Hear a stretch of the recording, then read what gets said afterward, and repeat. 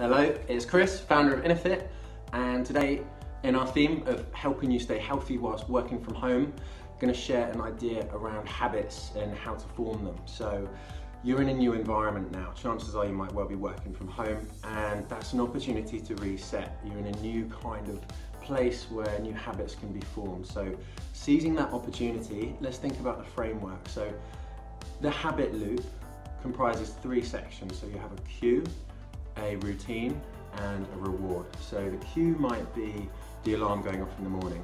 The routine might be to hit snooze and stay in bed for another half an hour. And the reward is the feeling of relaxation and the fact you don't have to actually wake up and do anything yet.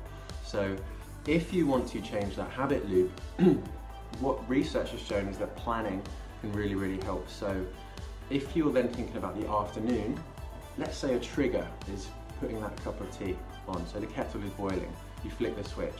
That could be a cue for something else. What if it was a cue to do 2 minutes of meditation? What if it was a cue to do 2 minutes of walking around? What if it was a cue to message one of your friends who you know is working from home alone at the moment, just to stay connected?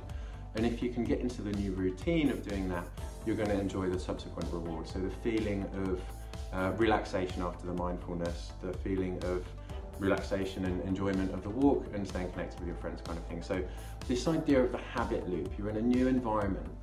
What new things could you try and build a new habit? And based on the belief that if you feel well, you work well, that's going to be super important. If you're feeling good through the working day, you're going to be more productive.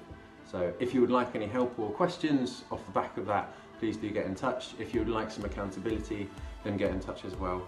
Good luck.